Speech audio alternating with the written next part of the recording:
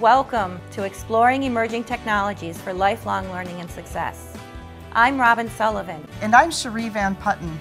Advances in technology have made it necessary for all of us to learn how to use online tools to communicate, collaborate, and create.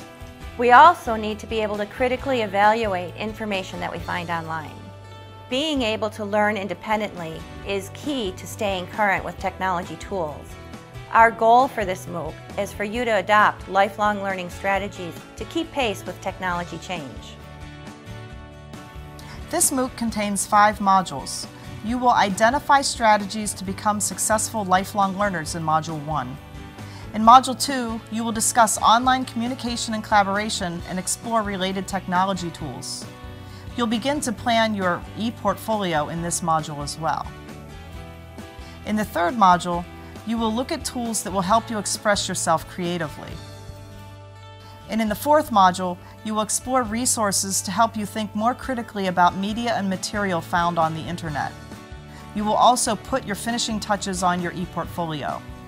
And finally, in the last module, you will submit your e-portfolio for peer review. You will also summarize and reflect on your learning journey. We will also form a learning community where you can share your learning and support your colleagues in the discussion forums.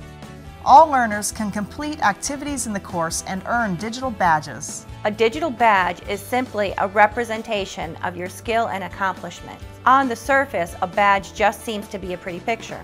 Beneath the surface, a badge is much more complex. What makes a digital badge unique is the data packed inside.